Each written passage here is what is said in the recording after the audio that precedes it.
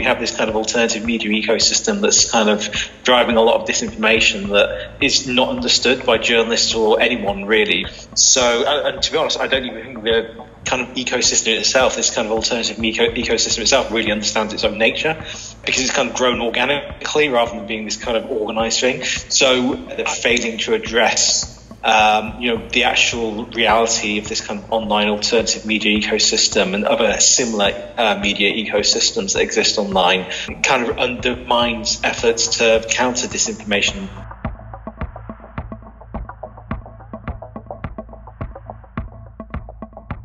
What we have now is a much more complicated landscape where we recognize that some things are outright lies and some things are really just a mix of propaganda, opinion, and other types of information that aren't just outright facts. The solution will not necessarily be technological. The most important thing is to really find a way to encourage critical thinking again.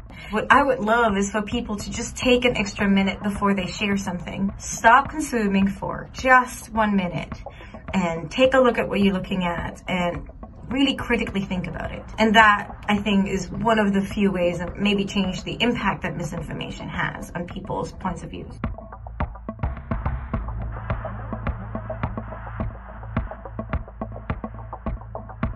Demographic data is the holy grail for journalists. It's why politicians and corporations are willing to splash millions for what is effectively a never-ending spreadsheet. Once we understand how information is targeted and served to a user, and also understand how a user might be broken down into different data points, we essentially would have everything we need to launch an effective counter-misinformation campaign.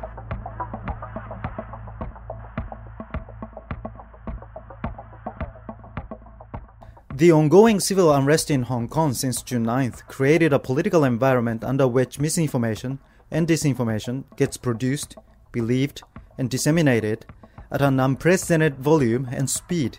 I know this sounds unrealistic, but in 2020, I would change the ways in which the internet is governed and regulated globally, so that we have an international system with protocols that aim to safeguard free speech, penalize abuse, and prevent harm no matter where.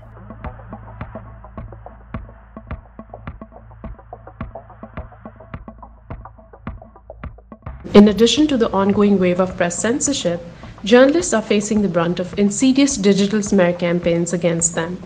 The online space is shrinking for journalists as propagandists have fast developed a culture where critical reporting is dismissed as an expression of bias, fake news, or negative coverage. That's why people need to become better consumers of information and question everything they find on the internet before believing it.